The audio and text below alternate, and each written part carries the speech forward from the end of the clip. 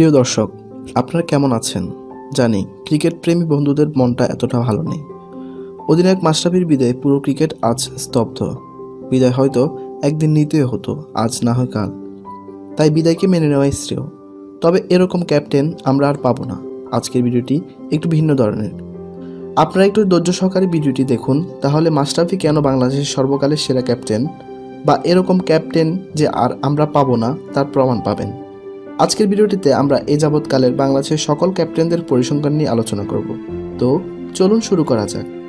এ যাবৎকাল পর্যন্ত বাংলাদেশকে 14 জন অধিনায়ক নেতৃত্ব দিয়েছেন। প্রথমে শুরু করব বাংলাদেশের হয়ে প্রথম অধিনায়কত্ব করা গাজী আশরাফ হোসেন লিপুকে দিয়ে। 1. গাজী আশরাফ 1986 সাল থেকে 1990 সাল পর্যন্ত 7 ম্যাচে অধিনায়কত্ব করেছেন। নেই কোনো জয় কিংবা ড্র, হার সবকটি ম্যাচেই। যদিও তখনকার খেলার সুযোগ সুবিধা এতটা ভালো ছিল না, তারা স্বল্প সুযোগ সুবিধার মধ্যে চেষ্টা করেছিলেন, কিন্তু দুর্ভাগ্যবশত তার নেতৃত্বে কোনো ম্যাচ জিততে পারেনি বাংলাদেশ। 2. মিনহাজুল আবেদিন 1990 সালে 2 ম্যাচে অধিনায়কত্ব করে নেই কোনো জয় কিংবা ড্র, হার 2টি ম্যাচেই। 3. আকরাম খান 1995 সাল থেকে 1998 সাল পর্যন্ত 15 ম্যাচে অধিনায়কত্ব করেছেন।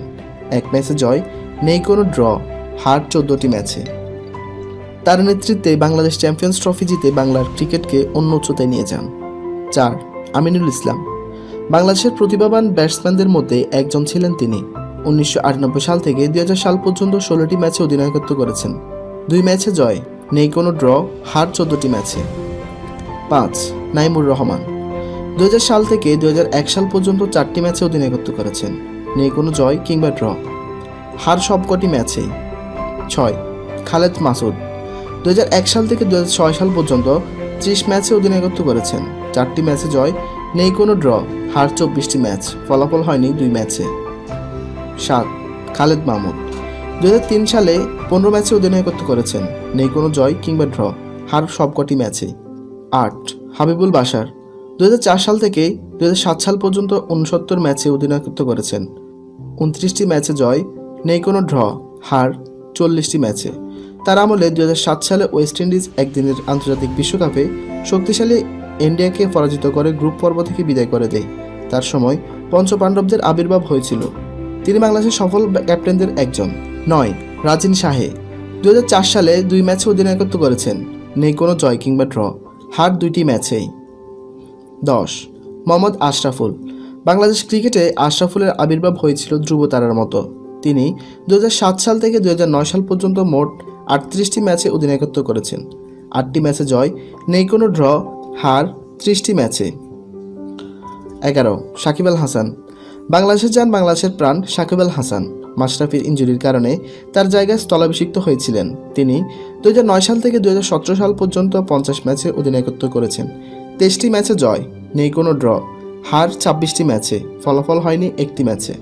12. মুশফিকুর রহিম 2001 সাল থেকে 2014 সাল পর্যন্ত 37টি ম্যাচে অধিনায়কত্ব করেছেন। 11টি ম্যাচে জয়, নেই কোনো ড্র, হার 24টি ম্যাচ, ফলাফল হয়নি 2টি ম্যাচে। 13. তামিম ইকবাল বিশ্বকাপ শেষ করে যখন সাকিব ছুটিতে যান এবং শেষ মুহূর্তে মাশরাফি ইনজুরির কারণে বাদ পড়েন, তখনই শ্রীলঙ্কা সিরিজের জন্য তাকে অধিনায়ক ঘোষণা করা হয়। 2019 সালের সেই সিরিজের 3 ম্যাচে অধিনায়কত্ব করেছে। নেই কোনো জয় কিংবা ড্র, হার 3টি ম্যাচেই। 14. মাশরাফি বিন মুর্তজা এইবার আসা যাক মাশরাফির কাছে। তিনি 2010 সাল থেকে বর্তমান পর্যন্ত 88টি ম্যাচে অধিনায়কত্ব করেছেন। 50টি ম্যাচে জয়, নেই কোনো ড্র, হার 36টি ম্যাচে, ফলাফল হয়নি 2টি ম্যাচে। তার আমলে বাংলাদেশ 2015 বিশ্বকাপে প্রথমবারের মতো কোয়ার্টার ফাইনালে পৌঁছে। এছাড়া 2017 সালের ইংল্যান্ডে অনুষ্ঠিত চ্যাম্পিয়ন্স ট্রফির সেমিফাইনাল ওঠার গৌরব অর্জন করে। 2019 সালে প্রথমবারের মতো ত্রিদেশীয় সিরিজের চ্যাম্পিয়ন হয়, যেটি আয়ারল্যান্ডে অনুষ্ঠিত হয়েছিল। এছাড়া বেশ কয়েকবার তার নেতৃত্বে বাংলাদেশ এশিয়া কাপের ফাইনালে উঠে। উপরিউক্ত সব পরিসংখ্যান বলে দেয়, একদিনের আন্তর্জাতিক ক্রিকেটে বাংলাদেশের সর্বকালের সেরা অধিনায়ক তিনি। ওনার যে লিডারশিপ কোয়ালিটি বা মানুষকে এক করে রাখার যে গুণ ছিল, তা আর কারোর মধ্যে নেই। আমরা খুব মিস করব আমাদের ম্যাচকে, আমাদের ক্যাপ্টেনকে। ক্যাপ্টেন ম্যাচ, তোমার জন্য স্পোর্টস গল্পের পক্ষ থেকে শুভকামনা। দর্শক, আমাদের আজকের ভিডিওটি এ পর্যন্তই। আমাদের ভিডিওটি কেমন লাগলো কমেন্ট করে জানিয়ে দিন আপনার মতামত। ভিডিওটি ভালো লেগে থাকলে অবশ্যই একটি লাইক দিন। আর আপনি যদি একজন মাশরাফি ভক্ত হয়ে থাকেন, তাহলে অবশ্যই শেয়ার দিতে ভুলবেন না। ক্রিকেটের আরও এমন নানান অজানা তথ্য ও ক্রিকেটারদের জীবনী জানতে আমাদের চ্যানেলটি সাবস্ক্রাইব ও বেল বাটনটি চেপে দিয়ে রাখুন, যেন আমাদের কোনো ভিডিওই আপনার মিস না হয়।